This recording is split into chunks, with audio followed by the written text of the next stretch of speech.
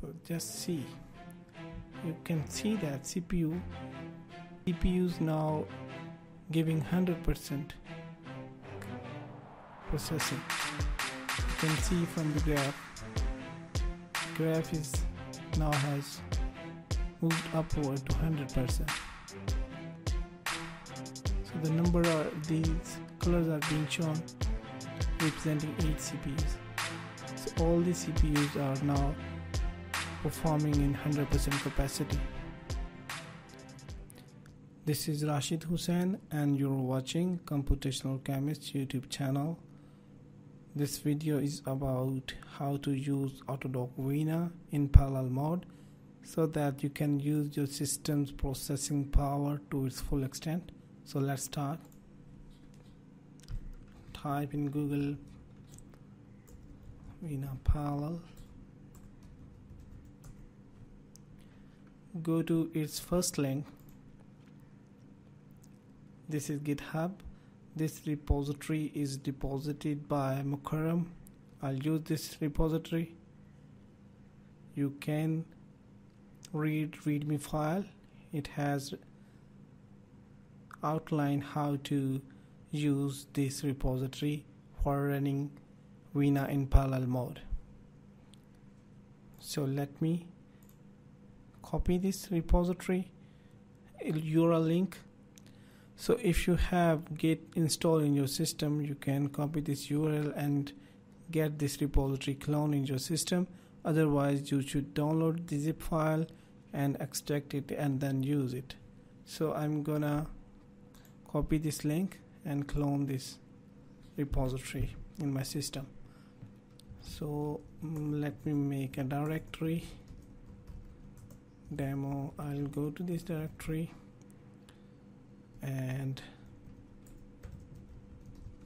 I will copy the link git clone. So this repository is being cloned in my system. I will go to this clear.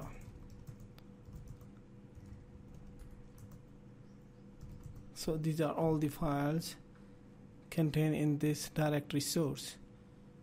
So if I open this file in graphical mode, so this is the ligand folder. It contains all the compound that you want to dock into the receptor.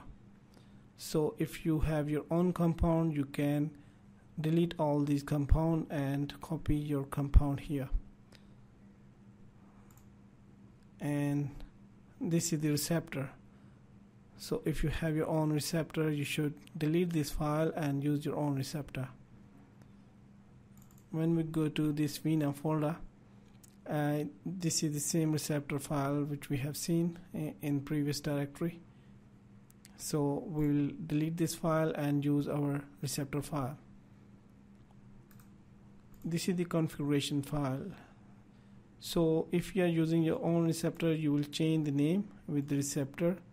And these are the parameters that tells the Vina to dock the compound into the particular binding group.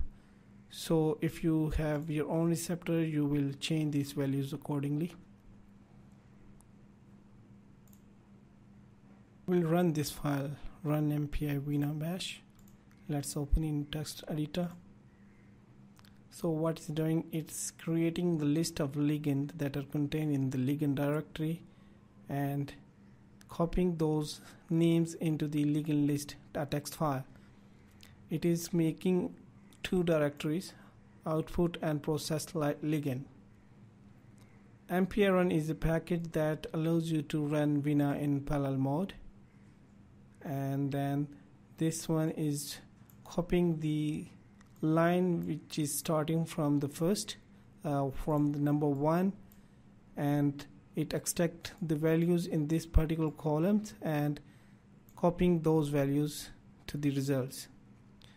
So this is particularly the first model of every compound, and these are the values that are containing in this column the binding affinity. The binding affinity of every compound first model is being copied to the result file, and this results file is later on used to sort the results. So we'll see how the values and results look like. Terminal. I should close this.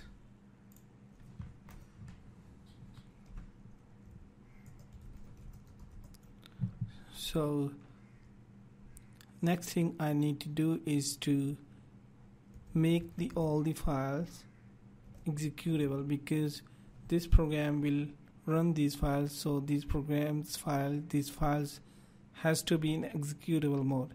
So change mode +X make these files executable, and static will make all these files executable. So if we see this, that they have turned to green, then it means that they are now executable file. So if we go to the CD Vina, so they are not executable yet. So we'll make them executable as well. So they are executable now.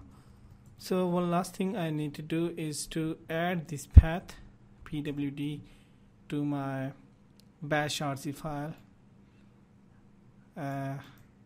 It will actually make the path accessible anywhere by the system, by the program. So we'll export this path. So we'll go to, this is the use for home directory, and the bash rc file is present in home directory, and we'll open this. We'll type export path. This is the syntax, and we have copied the path. This is the $sign. So close this, and we'll source this file in order to make the changes in this file. Oh, this is case sensitive.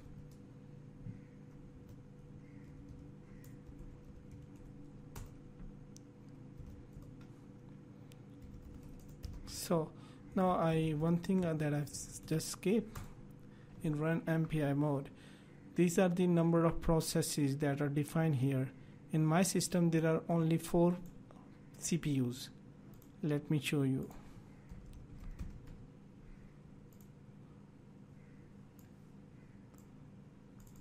So these are 4 CPUs, and the percentage is showing the usage of each CPUs, and it's also be shown in graphical representation.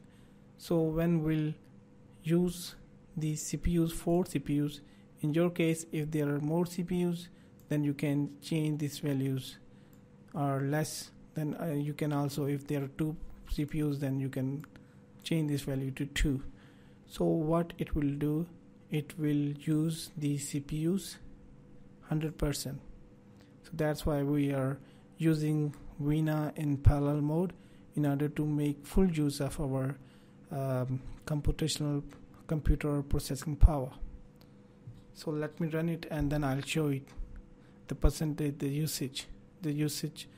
percentage usage of each CPU. Now we are good to go.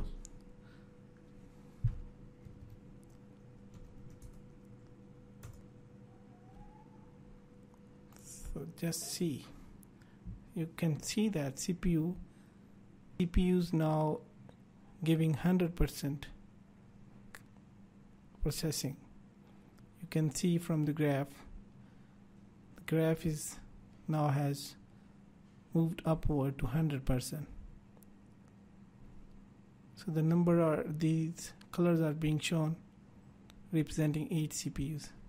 So all the CPUs are now performing in 100% capacity.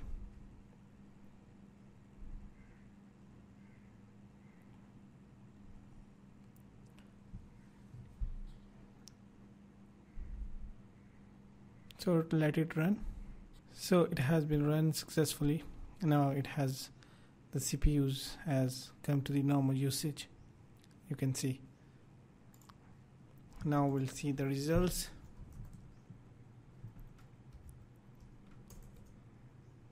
All the results are present in CD in output directory. The text files are they contain the log file. If I open that, all are the log files. Okay, there are 10 models, and the first model has binding affinity -5.6. Okay, likewise. And if we see results, cat results, so these were the compounds, and each compounds, this is the each compound binding energy. When we see the sorted results, the compounds are sorted on the basis of binding energy from low to high. So that's it about how to run Autodock Vina in parallel mode. I hope this is helpful. See you in next video. Thank you.